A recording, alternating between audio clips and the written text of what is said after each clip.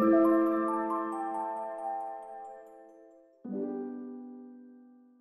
right, hey y'all. Hey y'all. How's everybody doing? Good. Y'all's good. Everybody's good. Praise the Lord.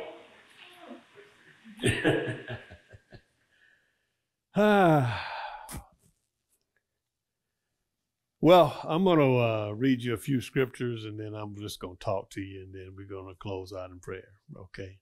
And because that's all I got. I don't have much for you today other than what you've heard pretty much all your life if you've been in the church about the Great Commission. Is that right? The Holy Spirit is to help us to fulfill this commission. Is that correct? Holy Spirit helps us to walk out what? The Word of God in our lives. Is that correct? Holy Spirit sanctifies you, does he not? He's the Spirit of wisdom, knowledge, and the fear of the Lord, which means the reverence of the Father. Correct? Scripture does say in 1 John 4 that greater is he that is in me than he that is in the world. So that takes away every excuse for us to die to ourselves and to glorify the Father in our flesh and in our mind. Does it not? So it all comes down to choice, does it not? Yeah. Have y'all been listening to me? Have you? Yeah. Yeah. Am I saying anything that's not correct? So it is your choice to follow, right? Your choice to choose life or your choice to choose death. It's only two, life or, and to get life with him, you must die, yes. Makes sense, right? Is this confusing? This is believing Christianity 101, and we stay there because we're all children.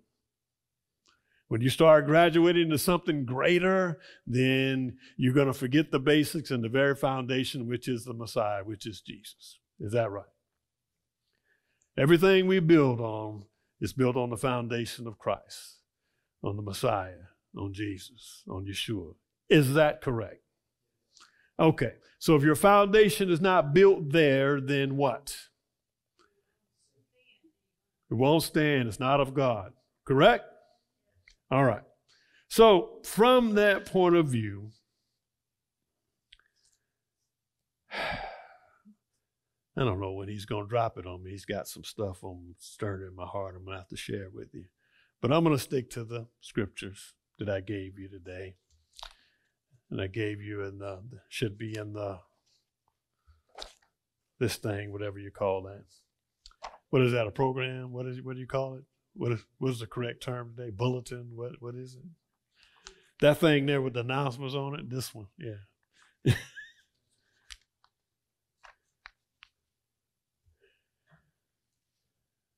So I'm going to read, and then we're going to talk a little. I'm going to talk to you a little bit, okay? So Matthew 28, verses 16 through 20, from the Complete Jewish Bible. So the 11 Talmudim went to the hill in Galilee where Yeshua had told them to go. And when they saw him, they prostrated themselves before him, but some hesitated. Yeshua came and talked to them, and he said, all authority in heaven and on earth has been given to me. Therefore, because it's been given to me, you go and make people from all nations into what? Talmudim, to disciples. So to go and disciple, is that what he's saying? Immersing them into the reality of the Father, the Son, and the Ruach HaKodesh, and the Holy Spirit, and teaching them to obey everything that I have commanded you. And remember, I will be with you always, yes, even unto the end of the age. So when they asked him what the great commandment was, what did he say? To love the Lord your God with all your what? Heart, soul, mind, and strength. And the second is likened to it, to love your as yourself. Correct? Okay, Mark 16. Let's keep going. Afterward, he appeared to the 11 themselves as they were reclining at a table. And he rebuked them for their unbelief and hardness of heart, because they had not believed those who saw him after he had risen. And he said to them, go into the world and proclaim the gospel to the whole creation. Whoever believes and is baptized will be saved, and whoever does not believe will be condemned. And these signs will accompany those who believe. In my name they will cast out demons, and they will speak in new tongues. They will pick up serpents with their hands, and if they drink any deadly poison, it will not hurt them. They will lay hands on the sick, and they will recover. So then the Lord Jesus, after he had spoken to them, was taken up into heaven and sat down on the right hand of God. And they went out and preached everywhere while the Lord worked with them and confirmed the message by accompanying signs. So when they obeyed, the Father did what he said he would do. Is that correct? You see anywhere in the scriptures from Genesis to Revelation where he gave a command or something for his people to do it, and if they did it, he didn't back it up? Anywhere. Do you see it anywhere? Okay. Remember we talked about a little bit about the condition we're in and why we're in the condition. I can't blame it on the God of this world. I can't blame it on anybody else but us who calls ourselves the church, because we're ultra divided. And a house divided against itself cannot stand. I keep saying it again and again because the scripture says it. So I keep repeating it. Why? Because the scripture says it. And why? Because we are divided. Why? Because we don't stand together. Is that correct? You can admit it. It's okay. It's the truth. So how are we going to get to the point where we stand together for him? Focus on him. Get our eyes off of ourselves and what we think is right, and just do what this says. Okay? Make sense? I told you, I'm not going to be before you long. I'm going to talk to you a little bit, maybe preach to you a little bit. I don't know. But I'm going to let it flow how he wants it to flow. But you need to get this message because we're running out of time. We are out of time. Since the church or the body has been birthed, we're supposed to have been discipling and equipping people for the work of ministry. That's what we're supposed to be doing. But have we been doing that? No. Why not? Ego? Lazy? A plethora of reasons why not. This is good business now, is what it has become. Our lives are supposed to be changed by what we hear from the Word and what we believe. Is it not? Is that not the truth?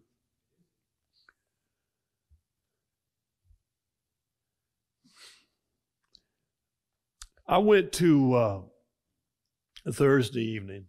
If you looked at it online, I canceled the Thursday evening equipping services because that's what I call it, an equipping service. I canceled it and had them put the flyer out so everyone could go to the prayer that was given at another ministry that was put on by Bridges. Thank you. Oh, man. What I saw there were at least 5 Messianic rabbis and some pastors that came together. And what was the purpose that they came together? They came together to pray for Israel and what's going on in Israel. I was like, wow. So I'm sitting there and I'm taking in what is going on, and I'm watching because I'm always paying attention. And I want to know why the Father puts me in certain places. What am I supposed to learn? When I got home, I was thinking about when 9/11 happened in New York, when the planes hit the towers. And I remember during that time, after that tragedy happened, that there were droves of people that started going to church, that never went to church, didn't want to have anything to do with it, but they went. And guess what happened? I can tell you what happened. They didn't find the Father there or his Spirit. And after a little while, they went back to doing whatever they were doing. Is that how the process is supposed to happen? He says that we're supposed to what? Disciple. Is that right? Is it my responsibility when you pray for somebody to disciple them or yours? It's yours. Let me be clear. It's yours. You are the church, not the building. They may not want to come into the building. So you meet them where they are. Take time out of your schedule and minister to them and disciple them and to make sure they learn what is true. Because God, they were attracted to the Spirit of God in you. Hello? Am I making sense to you? Quit fighting the Holy Spirit. It's how He designed it. I'm not telling you, I'm not giving you any revelation. It's how He designed it. I didn't design it that way. I'm coming from the Scripture. Am I not? Okay, so listen. They came together because of the tragedy. And I have two people here that I adopted to pray for that are missing. So I keep them dear to pray. Then yesterday, I went to it was not a service, but they were outside and they were feeding people and they were giving out food to those that were less fortunate. And there were like 5 or 6 pastors there working together to try to complete the commission.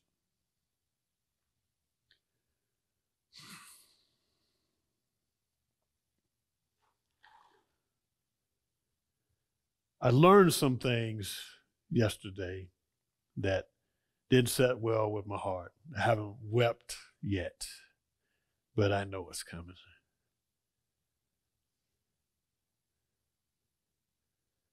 It was a good thing for me to sit there and to stand there and to watch what was going on.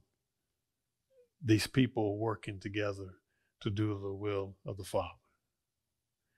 And why it touched me so much, because I don't see it a lot. But I should see it all the time. It should be common. And we took a walk, 3 of us took a walk, and we walked and prayed. And we were praying for people. And we got to another ministry that was going on, and we went there and just prayed with them. And there was a fight that ensued, and a whole lot of things going on. And I'm like, wow. And I'm looking at the chaos. And I'm looking at people are there to bless, and yet they still have attitude. They're still acting out and doing crazy things. The police had to come to that particular gathering, and they didn't do anything. They weren't able to help anybody because the 2 guys were gone after the fighting.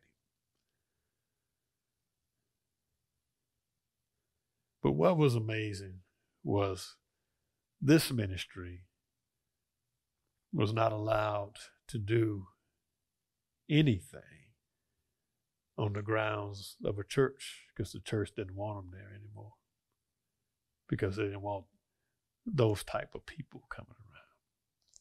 I won't mention the name of the church, but no, will not mention the name of the church. That's why I say it's not the building, it's the people, and you have to be the church. So we can stop conducting business as normal, which is not working. How come we only come together in tragedy and cry out to God? Why don't we come together every week and cry out to the Father? Why is He not moving in our midst every time that we gather in His name? Again, in his character, in his authority.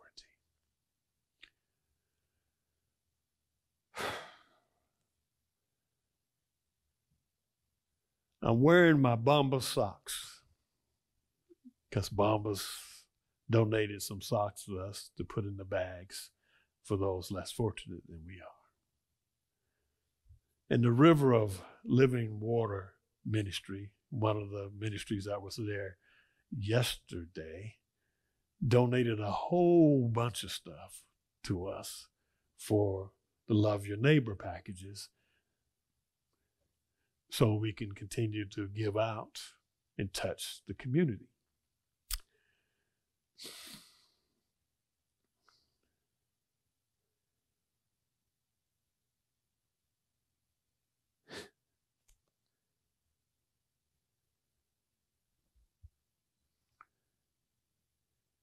If you don't know it yet, or you haven't gotten it from me yet, you haven't heard it from me, you have been called and set apart to glorify the Father on this side of glory while you draw breath.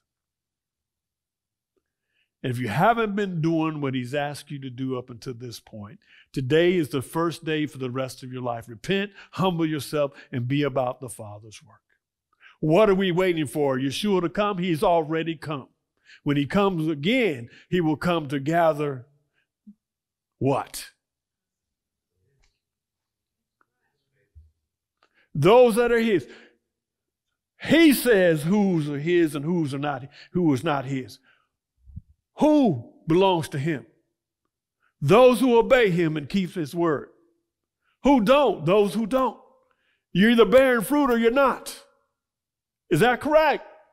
What am I talking about, fruit? I'm not only talking about fruit that's in your character, but your obedience, just like it was for Israel, they had to become obedient to him, and their obedience after a while because of a love for him. There was first fear, and then there was a love for him. We're supposed to be motivated by love because he so loved that he gave himself. He so loved that he gave himself. When I think about where I have come from, that he would even call my name is a miracle. Do you understand this? Me standing here is a miracle. Not of anything that I have done on my own. I should have been crushed and destroyed. You ever heard the expression of but God? But God. And I promise you this, if you begin to obey him and submit yourself to him, all hell will break loose in your life. But you must remember, greater is he that is in you than he that is in the world. We overcome by the blood of the Lamb and by the word of our testimony. What does that mean? We must speak the language of the kingdom and nothing else. Because if you speak something contrary to the word, you invite darkness into your own soul. You do it. Are you hearing me? We're out of time. People are dying. They're lost in despair. The harvest is still plentiful. The laborers are still few. Remember Ezekiel. I bring him up again and again. When he told Ezekiel, I'm going to give you a word, I want you to go speak it, and if you do not, and they die, their blood will be on your hands. But if you do and they die in their sins, their blood is on their own hands. What does that mean to you when I say that to you? You can't hide anymore. You must be about your Father's work where you are. And for those of you in your mind thinking, what can I do, what can I do, what can I do? Stop. Just let the glory of God shine in you where you are. Start there. I guarantee you right now, some people that are listening to me, somebody's coming into your mind right now that you should have prayed with or at least tried to pray with them to talk to. A simple thing like that, praying for someone. Do not speak your opinion. Speak what the word says. This whole world right now, this whole country and nation, everything is about what people think and what they can identify with. This is your truth. You don't have to have an opinion, just agree with the word. I get questions all the time, and I'm like, well, that's not what the word says. Well, what do you think? I think that the word is true. I'm sticking with that. Do we have anything else? Been teaching you, reading to you about the Holy Spirit and the ministry of the Holy Spirit. We cannot do it without him. He's the one that convicts you of sin. Is he not? He gives you the power to do what? Walk in holiness, to glorify the Father. Paul said it, and we read over it a lot of times. He said, if you walk in the Spirit, you will not fulfill the lust of the... So is it possible not to be led by the lust of the flesh? Is it possible to walk as Yeshua walked? We're supposed to be conformed to his image. What does that mean? I'm never going to get there? Do I have to sin? Let me ask you this question, and I'm going to ask it from my own experience. I'll say this. I'll just make a statement. I have never, ever committed a sin, and it didn't come into my mind first. And I reasoned, and I thought about it, and then I did it, even though I knew it was wrong. I'm the only one? Okay. So I had a what? Choice, didn't I? I could have did like Joseph did. What did Joseph do? Homeboy said, I'm running. I'm getting up out of here. My flesh ain't strong enough for this. I'm going. Huh?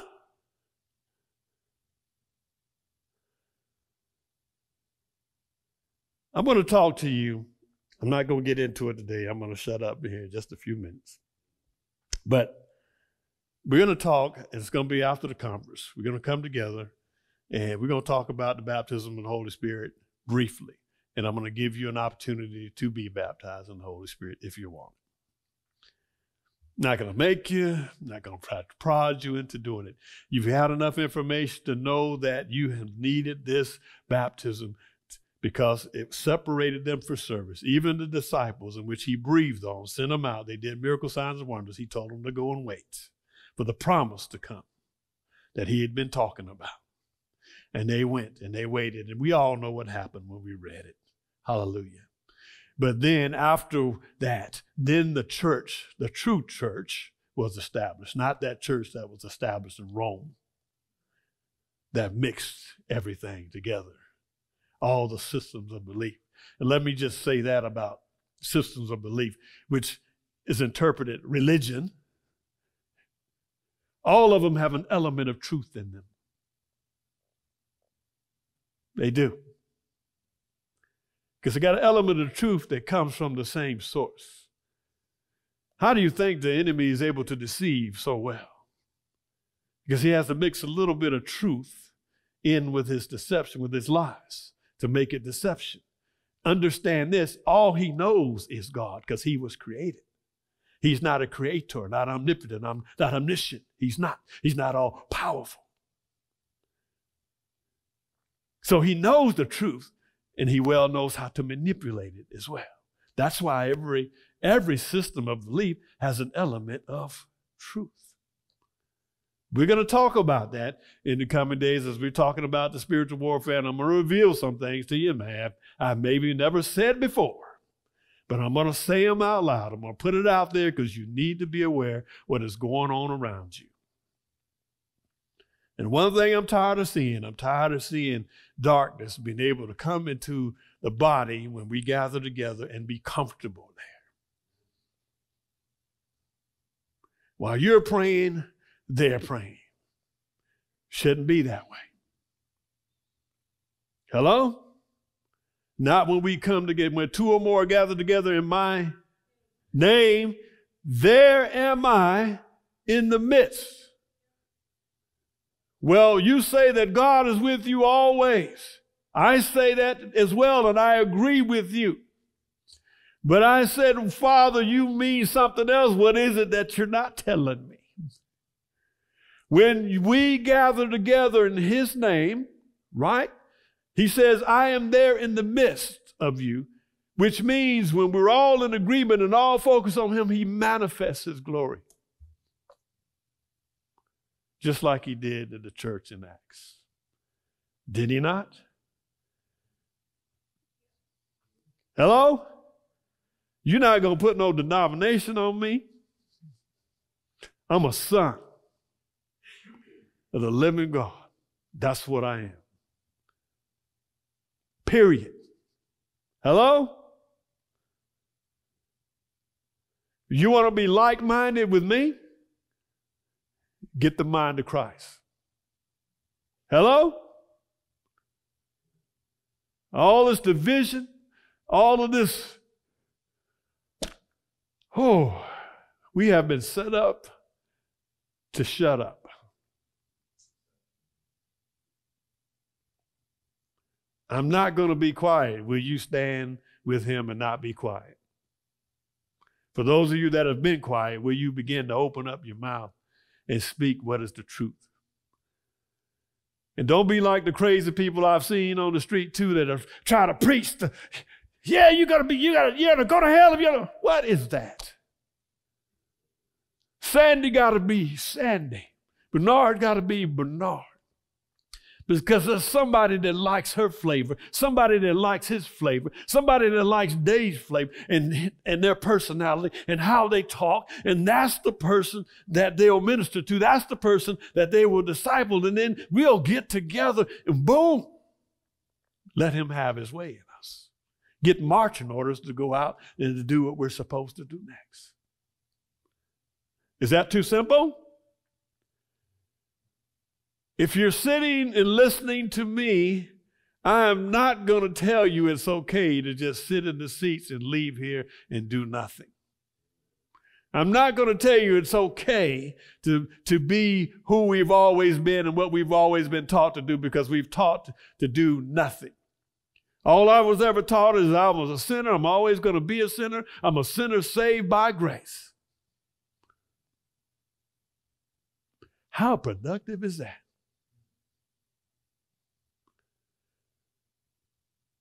But I've learned from experience how to overcome. I'm going to teach you everything that he has taught me if you're willing to accept it. Because I want you to go from here and be about your Father's work. Okay? Okay, pumpkin? Huh?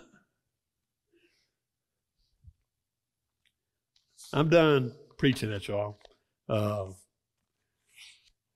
If you want to come up to pray, I will pray with you. And Dave, you can come up and do some more worship if you want, if you will. But I'm done preaching to you today. I don't have any more. But let's do this before we close. Because the Shema is all about what?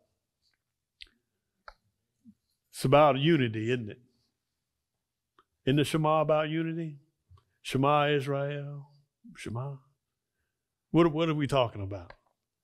Being what? One.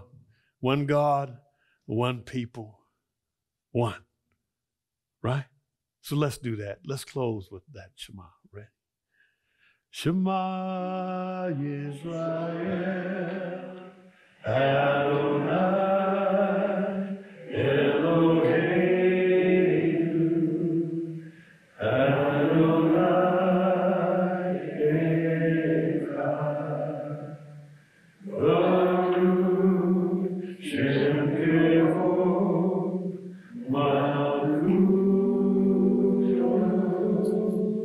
lay alive by it. Hallelujah. For more teaching and information, visit us online today. Come and be a part of our fellowship. Here at The Seed, enjoy worshiping and learning God's Word with us.